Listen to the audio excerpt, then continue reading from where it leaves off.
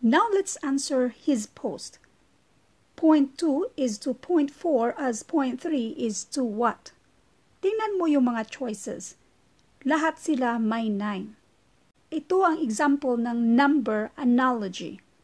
Hindi lang kapag sinabing number analogy, hindi lang siya simpleng ratio and proportion. Kasi kung i-ratio and proportion natin yan, dapat ang sagot dito ay 0.6. Wala siya sa choices. So, bale, ang kagandahan dito, hindi naman binigay yung isang posibleng answer. So, gawa tayo ng paraan kung ano yung tamang sagot dito.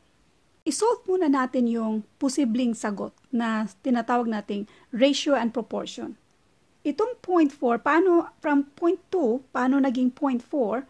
So, 0.2 times 2 equals 0.4. Times 2 lang. Kasi kung i-times 0.2 din mo rin, maging 0.04 na siya. So, 0.2 times 2, dalawang 0.2 bali, and that is 0.4. Or 0.2 plus 0.2 equals 0.4. So, kung anong ginawa mo dito, ganun din ang gagawin mo dito, and that is 0.3 times 2 or 0.3 plus 0.3 equals, bakit 4 ang sinulat ko? 0.3 equals 0.6. So, pareho silang 0.6. Pero, wala sa choices. So, i-consider mo rin yung choices. So, hindi ito. Kasi sa number analogy, hindi lang siya simpleng ratio and proportion.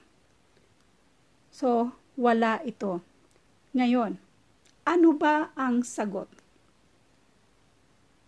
Sa choices, lahat sila 9. So, kung ito, 0.2 times 2 equals 0.4, 2 and 2.